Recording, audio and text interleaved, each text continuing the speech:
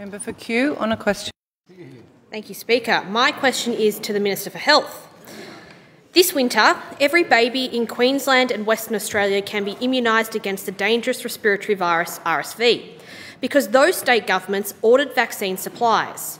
Why will most babies in Victoria miss out on an RSV vaccination? Minister for Health. Much, Speaker, and I thank the member for Kew for her question, which I welcome.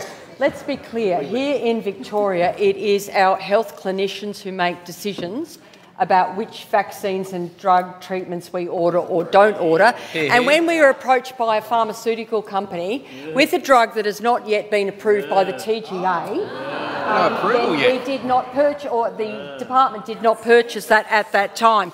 Now, but there's a few things that I need to say about RSV. Obviously, winter presents a whole range of respiratory challenges, and I know, yes, some of our colleagues are being impacted by them right now.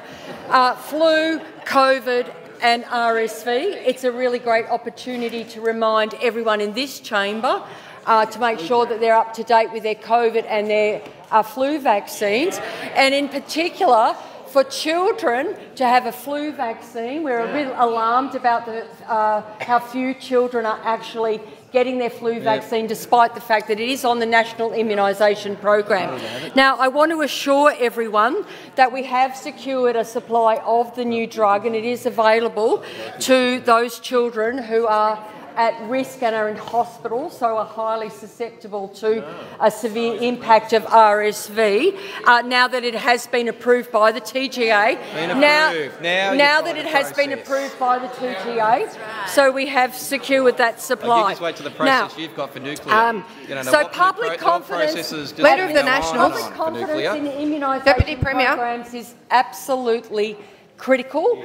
We know that there are those who have stood around while a whole lot of misinformation has been spread about vaccines. Shocking. Yep. As Health Minister, I want to encourage people to listen to clinical advice, to listen to clinicians and to act accordingly. I want to once again assure you that the Royal Children's Hospital has a range of treatments that have been available for children with RSV, and they'll continue to deliver those treatments. Member for Kew on a supplementary question. Thank you, Speaker. How many times did the Minister or her department reject Send Office proposals to secure sufficient RSV vaccinations for Victorian babies?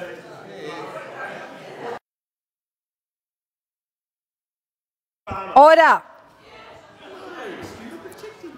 Minister for Health.